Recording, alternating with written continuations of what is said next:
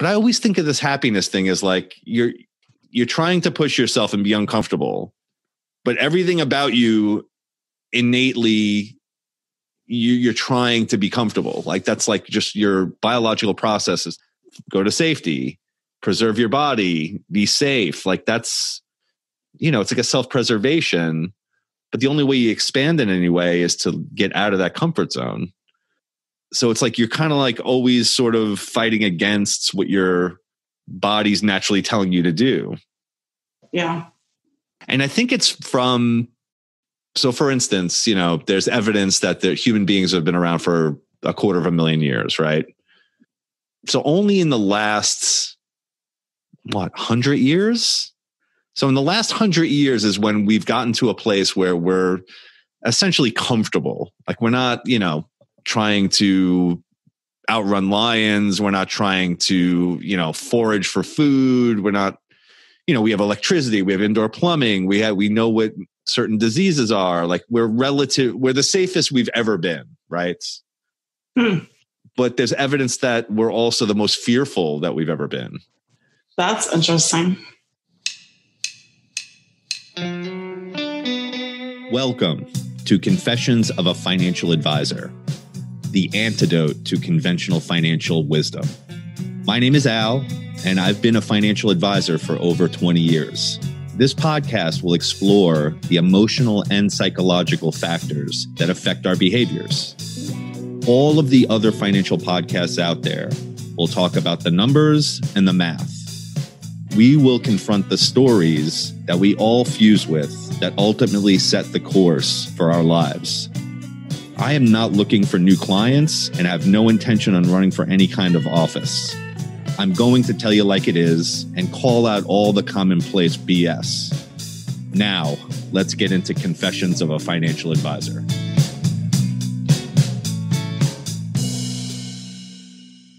Okay, we are live for an episode number 31 with Prison and the Abyss of Choice. Yes. Hey, Diane. Hey, Al. How's it going over there? Great.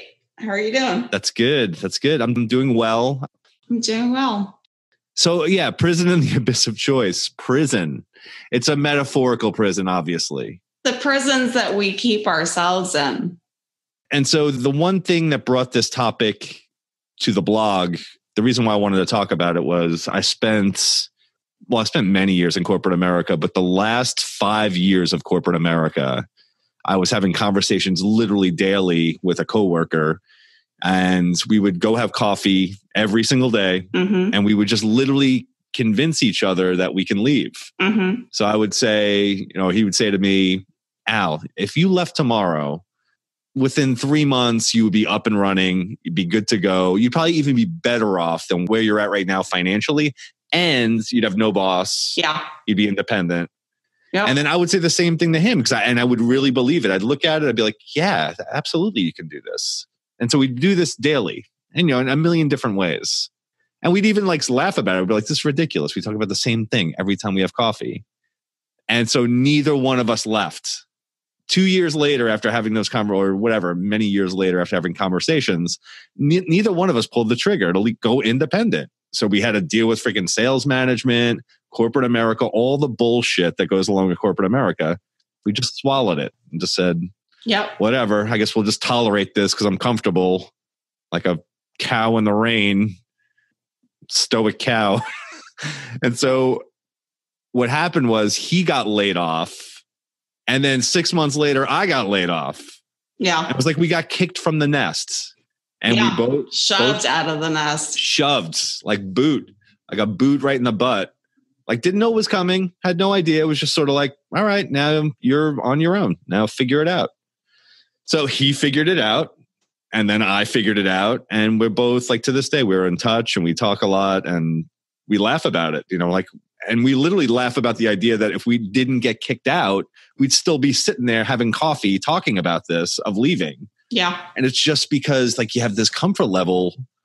He just had a consistent income and it was just comfortable. And the outside just seemed daunting. And there was so many different, again, the abyss of choice, meaning there were so many things that could have possibly went wrong that your mind would conjure up. What if what if my clients don't follow me? What if this happens? What if that happens? What if I lose my license? What if I get, it could go in a million different storylines. The abyss of possibility and the darkness of the unpredictability of that. Yeah. It's terrifying. It's terrifying. It's just one of those, you know what you have, you don't know what you're getting into. And you can prepare, again, we prepared too. Like, we would just constantly have like lists of our clients that we updated consistently and made sure that we were calling everybody. And we did all these things. We did, all of the training, or for lack of a better word, to like prepare ourselves for the jump, but then wouldn't jump. Needed the kick in the ass. Yeah. So I always like wondered, I'm like, could I have intentionally jumped?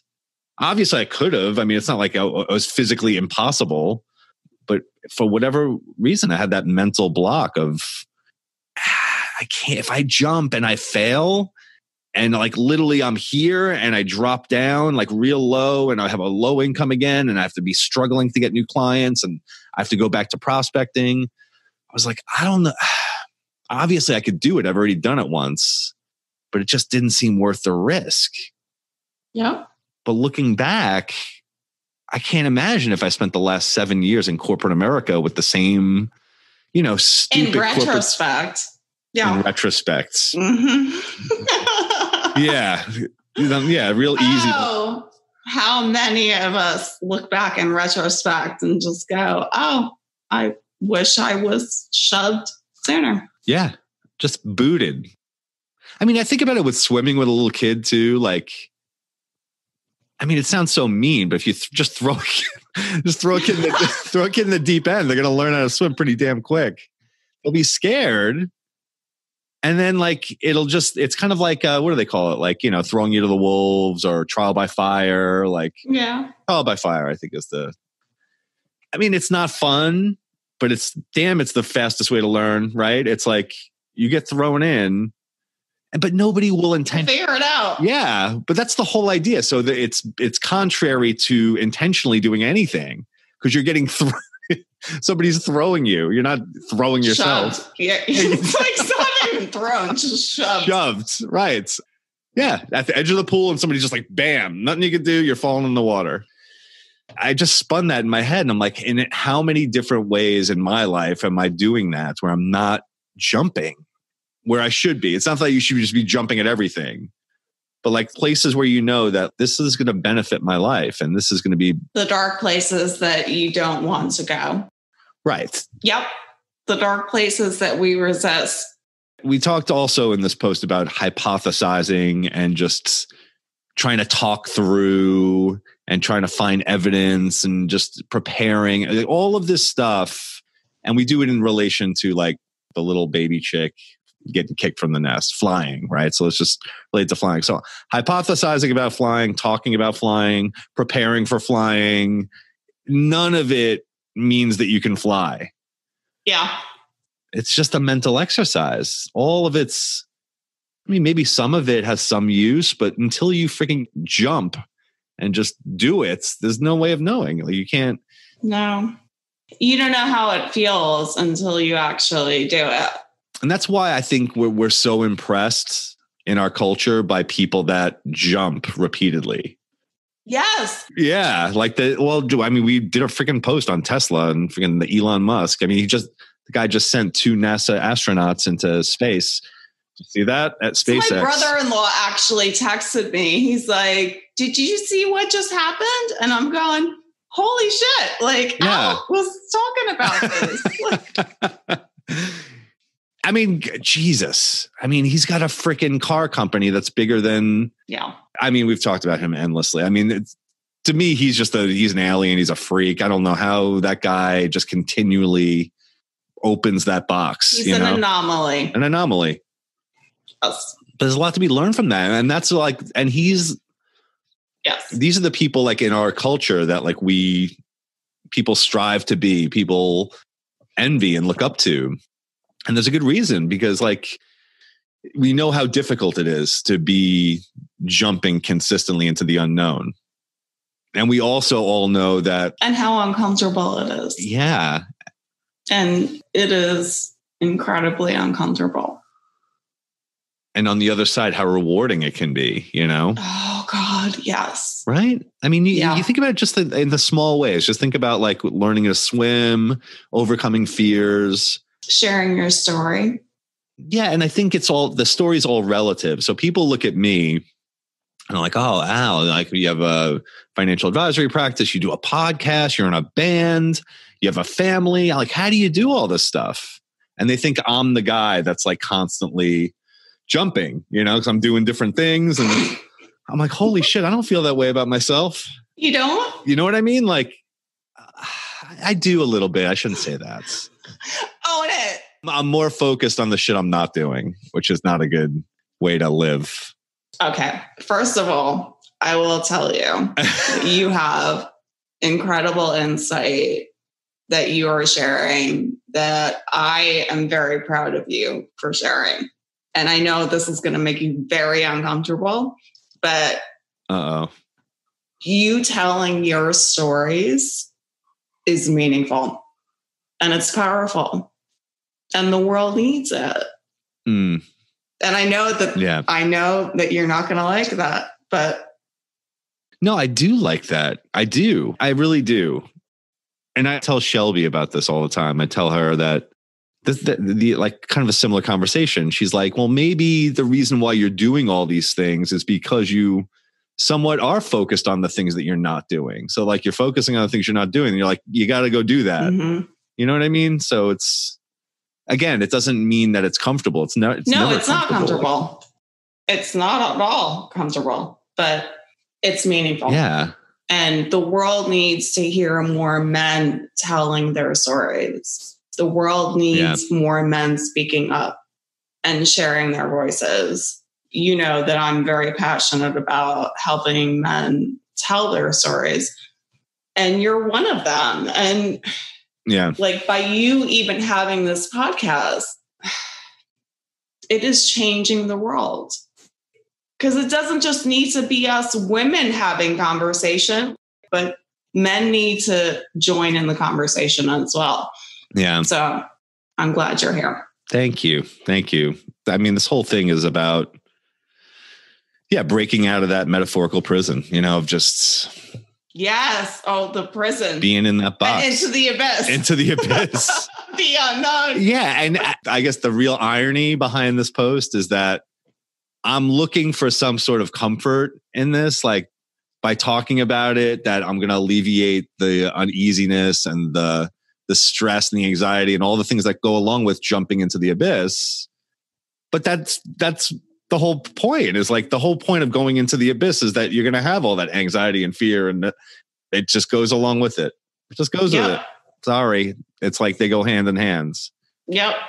And it's the weird kind of, again, dichotomies. You know, we have these like dichotomies where we're searching. Juxtaposition. Fuck. So I was watching. You ever hear of Dan Gilbert?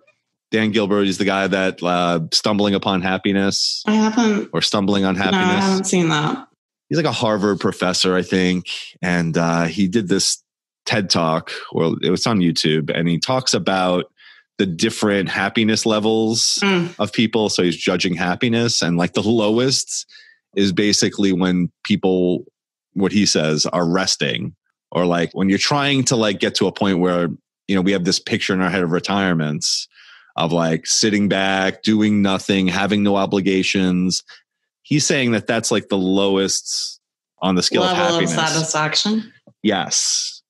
And I think he said, I'm probably going to butcher this, but the highest levels are more like talking with people, being productive. Like we always think that we want to stop doing things, but it's not true. Our happiness comes from doing things. Yeah.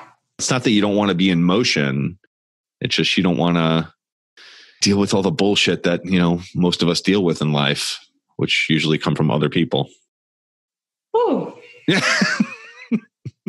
Other people. Yeah, the happiness thing. Mm-hmm. But I always think of this happiness thing as like you're trying to push yourself and be uncomfortable, but everything about you innately you're trying to be comfortable. Like that's like just your biological processes.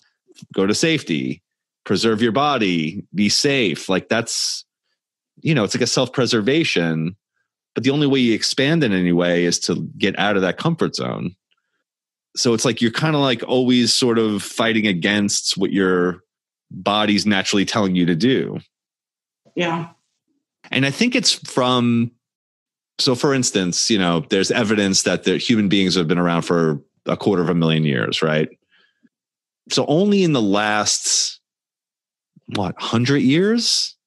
So in the last 100 years is when we've gotten to a place where we're essentially comfortable. Like we're not, trying to outrun lions. We're not trying to, forage for food. We're not, we have electricity, we have indoor plumbing. We know what certain diseases are. Like we're the safest we've ever been. Right. But there's evidence that we're also the most fearful that we've ever been. That's interesting.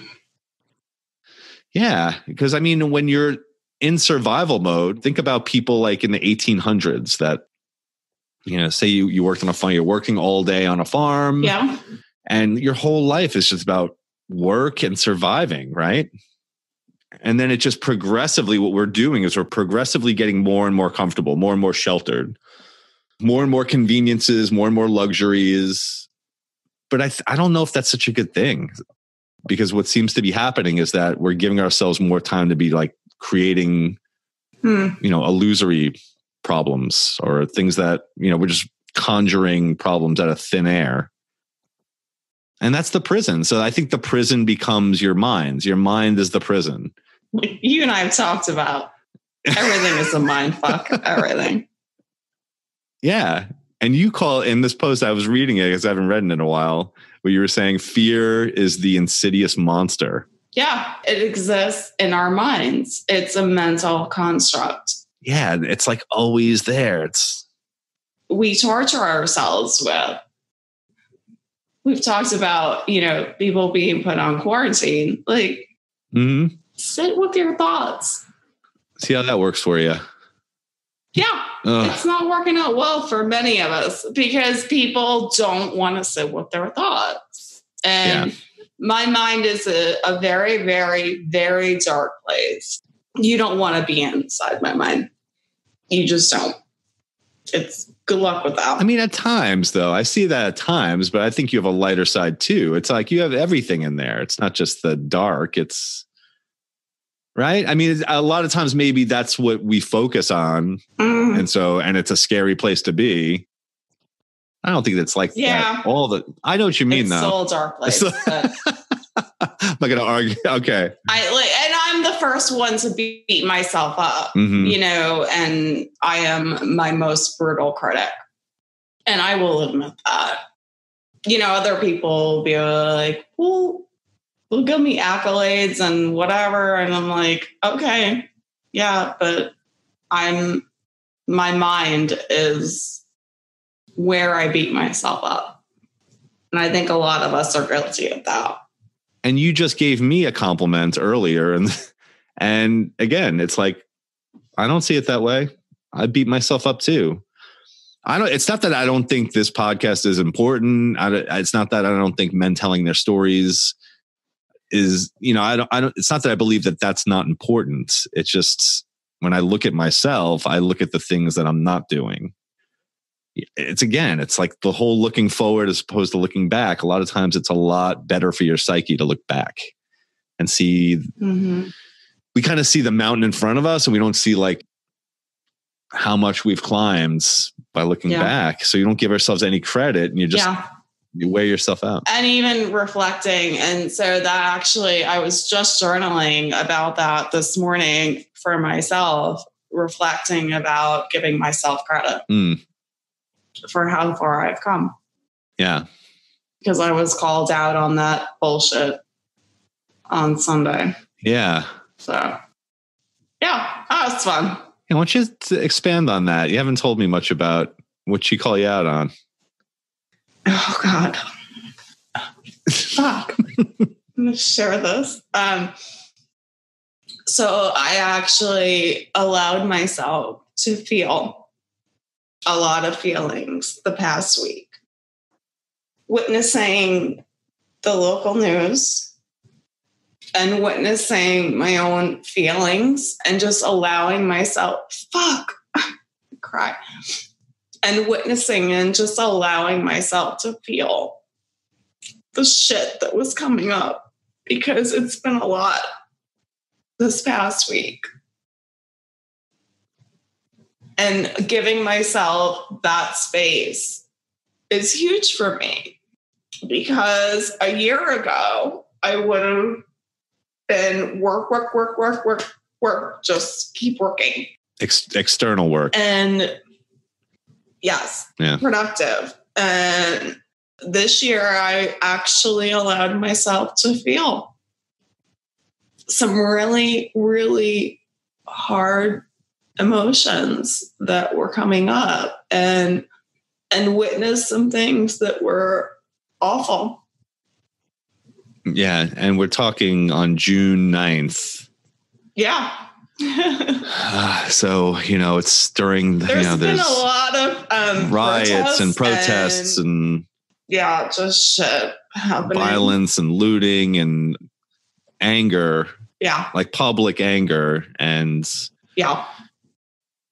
I feel it too. I mean, I know everybody feels it. You can't watch this stuff and not feel that. It's like, I live in Charlotte, and Charlotte as a city has a very violent energy to it. And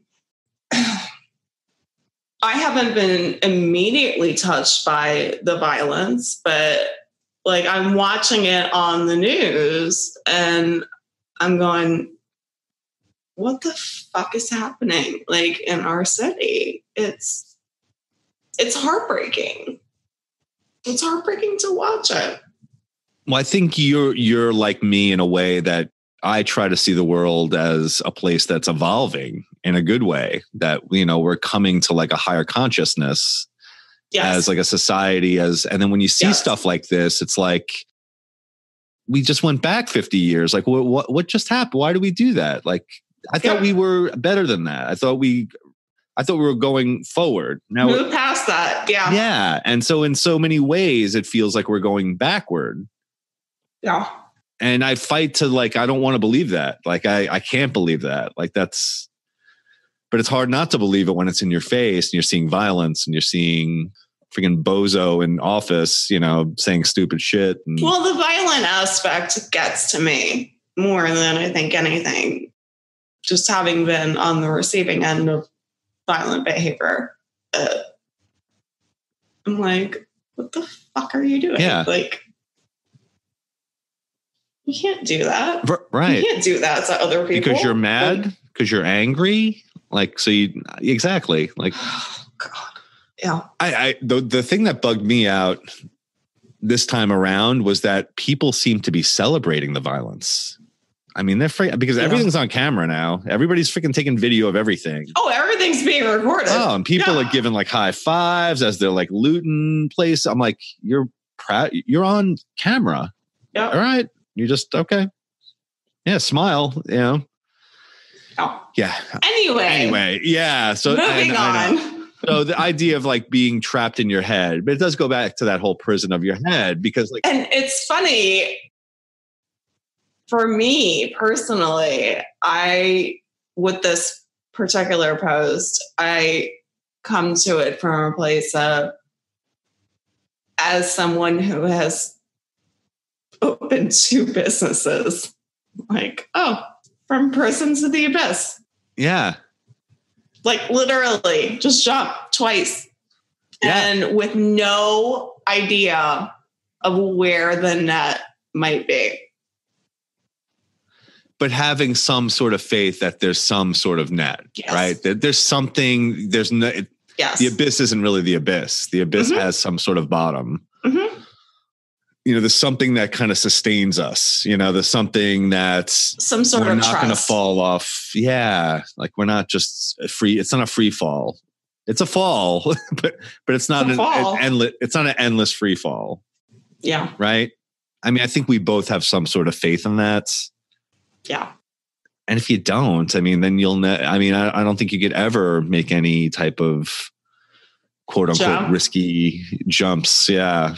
Even And when it comes to like bring it to relationships, like how do you know that that person's right for you? You don't.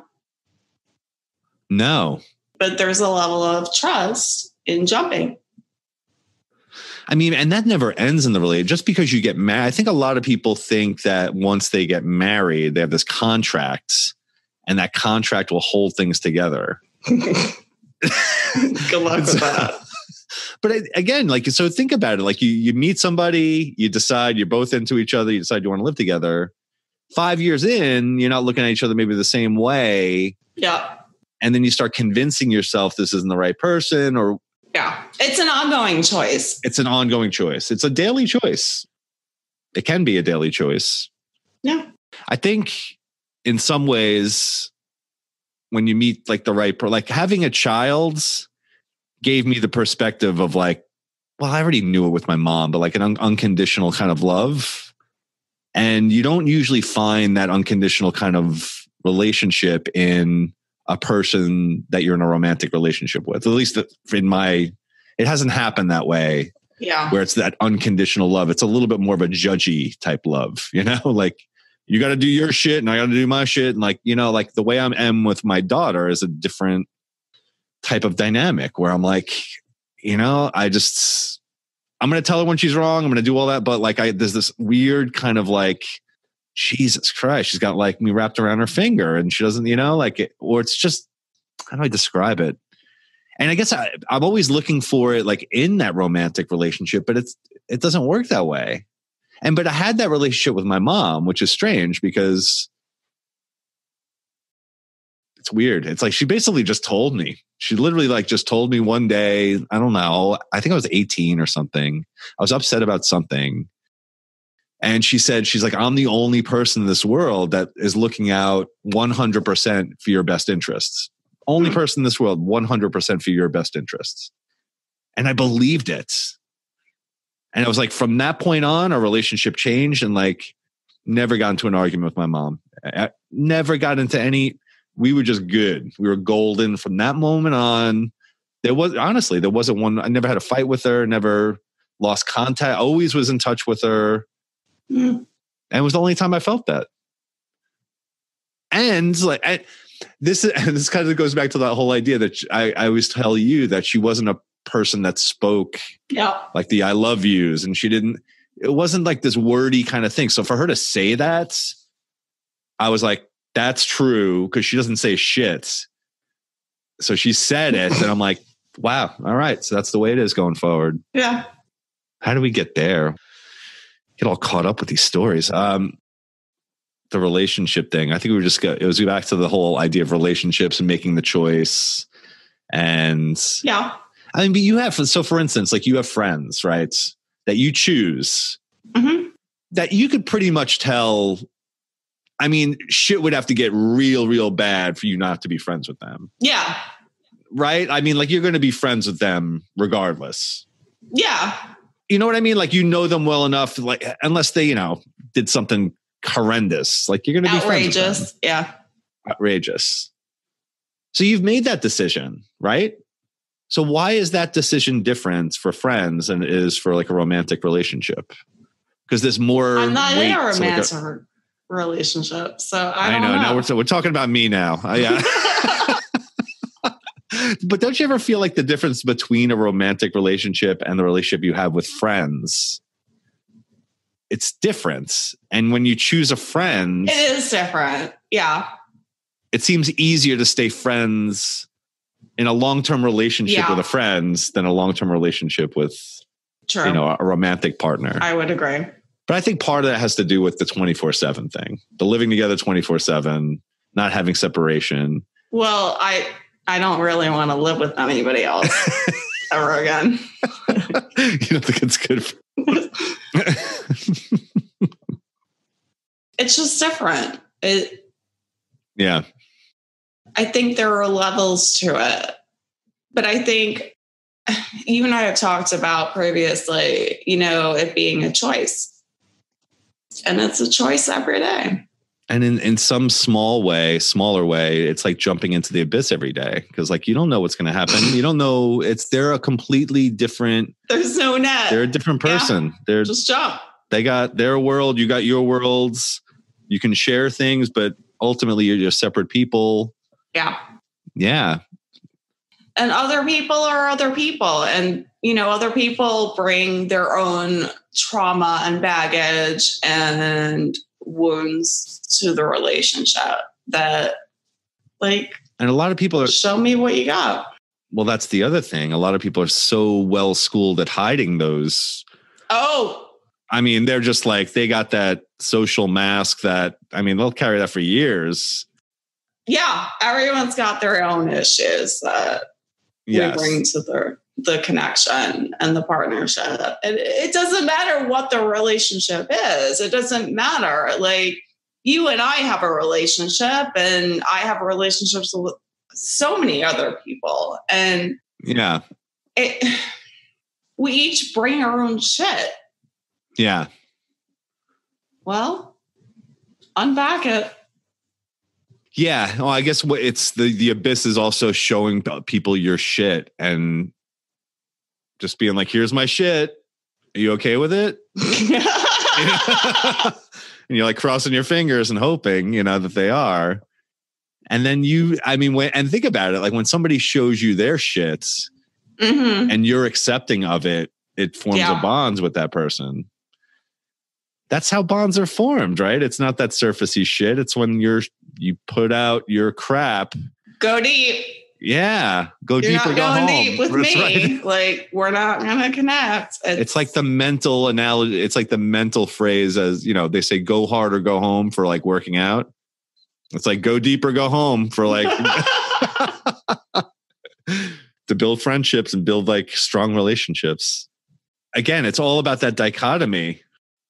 Yeah. I mean, it's the abyss is literally the unknown. It's the unknown. It's the uncharted territory. And if you weren't afraid of it, then it wouldn't be an abyss. So it's like, it's one of those things like you're trying to be okay with the abyss, but by its nature, it's conjuring up fear. Yeah. So the abyss isn't real. I mean, it's a projection. It just is what it is. Well, think about it. So if I look at you, like say you came to me tomorrow and you said, listen, I'm going to sell my real estate business. I'm sick of doing that. I'm sick of writing too. I think I'm just going to be a sculptor from now on. I just, I read a book and now I'm into sculpting and I'm going to quit everything else. I would have, I would tell you what I think. And I'd probably tell you to take some precaution. But I also know that you're a very creative person. Like you're eventually going to make it work in some form. Yeah, maybe, you're not going to live as comfortably as you live now. But I could look at you and say, yeah, you're a smart person. I'm sure you'll figure it out eventually. But if I thought that way about myself, I'm like, what I think about is I think about all the thought processes over the course of those years that I'm trying to become a sculptor and how that's going to that's what I'm afraid of. I'm not afraid of not having money. I'm afraid of what my mind does when I don't have money. You know what I mean? I'm not afraid of poverty. I'm not afraid of not eating. I'm afraid what my mind does when I don't have resources. So when I look at you or I look at any other friend and they tell me something that I would think is outrageous, I'm like, you fucking live once. Yeah. Why not? Go for it. You can always go back to real estate. But I think about it for myself. I'm like, no, you can't do that. Like everybody else can, you can't. Well, before we even started the podcast, we were talking a little bit. We always kind of do this kind of banter of I'm telling you, I tell you what men think and where men are coming from. And you say that, a lot of times women are too. Yes. So in this society, men come from this place of we're judged, predominantly on our productivity and our wealth and our money and our, how we can take care of other people with money. And we're judged on that kind of status or kind of our place in the world, the hierarchy that we're in, The external. Yeah, the external, right. Yeah, and mostly with jobs, careers, money, in that realm. And so that's the standard we're kind of held to. So to be somebody that has some money and to like stop that money flow to do something creative is probably one of the most fearful things a man can do. And you were sharing with me, like, it's the same for women. It's no different. But I think men have almost like, I guess it's the same. Like, so women are judged on appearance and how they take care of others. Like men are judged on productivity and how they can provide. We have to be providers. You're the caretakers, right? Yeah.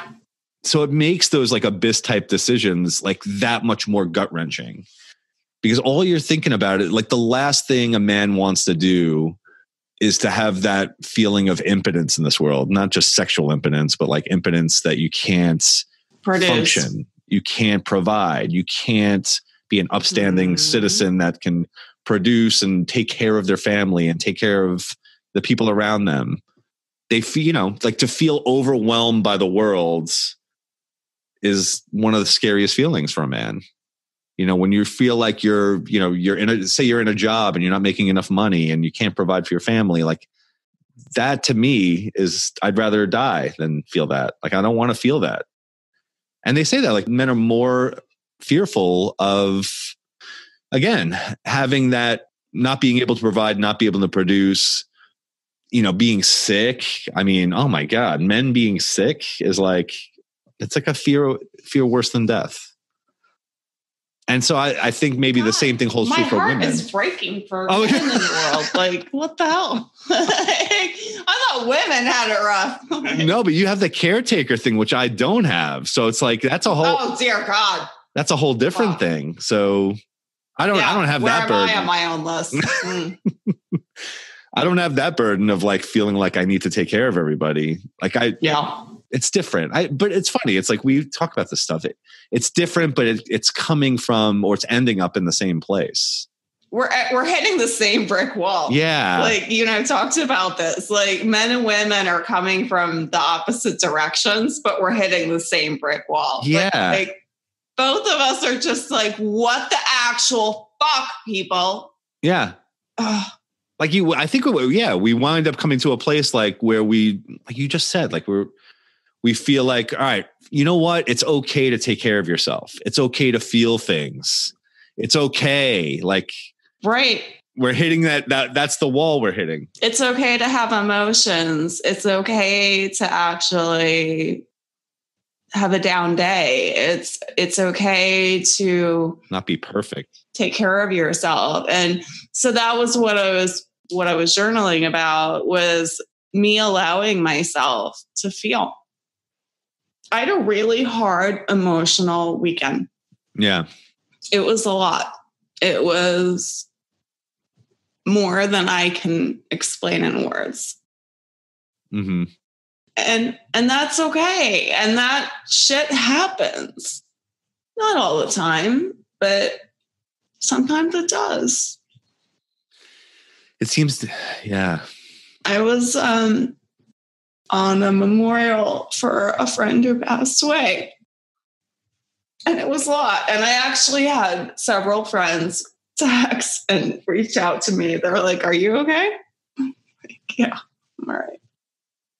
A memorial that was online, a remote. Yeah, it was online because we can't gather right now. So that makes it even that much more fucked up. Yeah, it was totally fucked up. Yeah. Anyway. And coming off of 4 months of being in pandemic to boot, right? I mean, just this so much turmoil. Yeah. That's in your face. Yeah. It's not supposed to, things come in waves, right? Grief is a fucking bitch. And I'm well acquainted with it. I'm like, I don't really need any more experience with grief. Yeah. Yeah, because the whole trauma thing that happened in March. And then my friend passed away 2 days after my birthday. 2020 has been a fucking year. Fast forward. Let's hit the fast forward button. Like, could we please go to 2021? But just think, if you can get through this shit, just think what, Yeah. Anyway, allowing myself to feel, but also allowing myself and recognizing the fact that I did allow myself to feel those feelings is significant for me.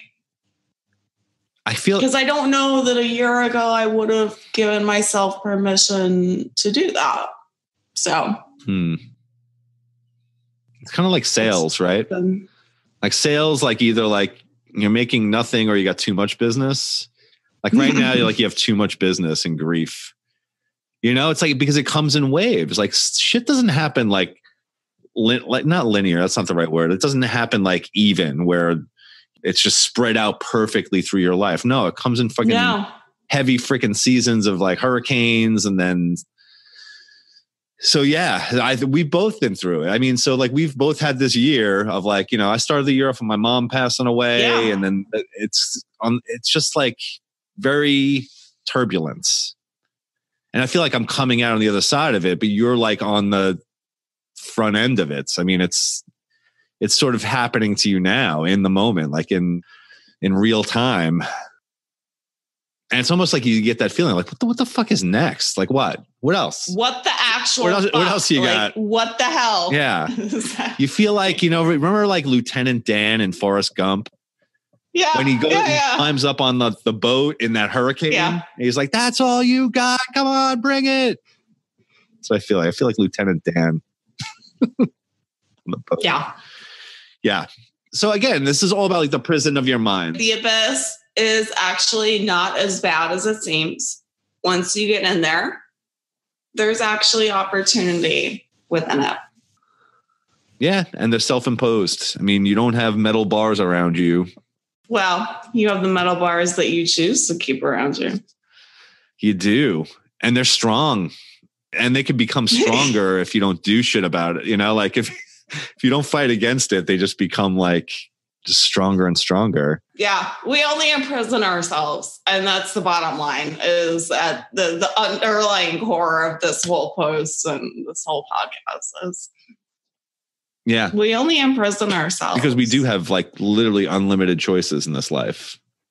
Yeah. I mean, you think of, so what I've been watching recently of people that basically uproot their lives and they like go buy a sailboat and they start traveling around the world. Oh yeah. Like I love watching that stuff. Now I'm on to, I don't know, whatever's on YouTube about that. I'm all in. Anyway. Yeah. So prison and the abyss of choice. Let's wrap it up, Diane. All right. So I don't know what we're going to talk about next week. I do, because you're the one who like came up with the idea. Judgment. Oh yeah. Of ourselves and of others. Judgment. That's freaking kind of relevant. Yeah, let's work out that cable next week. Judgment of ourselves and others. I mean, obviously, everybody judges themselves.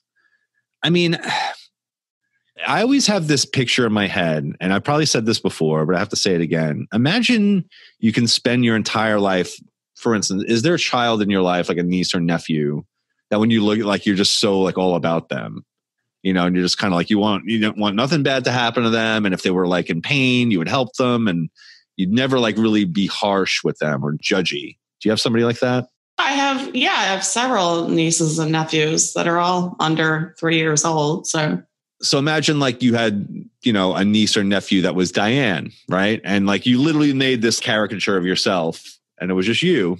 And anytime like you talk to this person, it was you. It was like the way we judge ourselves. If we could just take that out of us and just project it on this little person that we love. Or go back to the younger version of ourselves. Yes. Like the 7-year-old me. And I pick her up all the time. So I don't even remember where I saw it somewhere again yesterday. I'm the one I've been waiting for. Like the child version of me has been waiting for me. And it's hard to remember that. Oh God, fuck. You're the loving parent for like your child. This came up in the call with my business coach on Sunday. Yeah, I'm the one I've been waiting for. Yeah. I literally am the one my younger self has been waiting for. Yeah, we get to go back and like reparent, right? Yeah. Yeah. I mean, I'm the only one that can give her the understanding and the appreciation that she's been waiting for. This is turning into a really intense therapy session for me. This is a good therapy session. We needed it. That's good. Yeah. I literally am the one I've been waiting for. I can't change that. And if you could have that in the forefront of your mind, like most of the time, like if you could just remind yourself of that every day. Remember that? Yeah, remember. Like, because it's so fun. I mean, I could write like probably, again, a bullet point list of 5 things or 10 things that if I just live by and reminded myself of those things each day, I would just have a better life. I mean, there's no ifs, ands, or buts. So let me ask you, like, do you think your child self is waiting for you? I forget to do it. Like when I'm in that moment, I look at my child self and I'm like, oh yeah, man, you know what? All the things that you think are wrong with you, all the things that like you're judging yourself over. Yeah. That you think you're fucking up. Yeah, like you're not. Like, and I would never tell that little kid that he's fucking up, you know? But you're telling yourself that. Why? Because I'm an adult? So I can take it because I'm an adult? I mean, I'm that little kid. You're 47. You are kind of old. Yeah, I do have a gray beard. I get it. Oh, God. But you're always the little kid. You're always that little kid. That's what nobody understands. Yeah. I think like we have these images of like old people when we're kids, and you just think of them as kind of like just old and codgers and, you know. Decrepit? Yeah, like, right. Like, oh, they smell and, you know. And then you start becoming older and you're like, oh, I'm the same person. Right. And I'm probably going to be the same person 30 years from now. It's strange. Like your body ages, so you think your brain ages, but it doesn't really age. Like it still thinks, still you in there. Yep. Yeah. So follow us, faconfessions.com, and please review and like and subscribe and share. And what else? Leave a comment. Leave a comment. Suggestions for topics. Yeah, suggestions. That would be good too. We'll always look into that. I have friends that leave many suggestions. I think I have a lot of friends that are dying to be on this podcast. Oh, do you? Yeah. Bring them on. Yeah? Yeah. All right. We gotta weed them out. Bunch of derelicts, you know? No, it would be fun, actually. I want to get James Hollis on this podcast. Yeah, he'd be a good one. I got to get him on here. Somehow I got to finished that book. Yeah. Did you? Mm-hmm. He talks about that whole idea of overwhelm. There's only 2 things. There's only 2 areas like where conflict comes from, or in your brain, like your internal conflict. It's basically overwhelm and abandonment. Those are like the only 2 things. Everything stems from that. Abandonment. Shit. Yeah. So like basically you're either feeling like overwhelmed by the world or you're just feeling abandoned, you know, like I'm like, wow, I never heard it put that way. And then he like kind of plays it out through the story, like of like that's overwhelmed, like you're overwhelmed by like your domineering mother, or you're overwhelmed by just society and like, you know, just judgments that are put on you. Yeah. I'm going all over the place. All right. So episode 32, Judgment. We will see you next week. See you next week. Take care, everyone.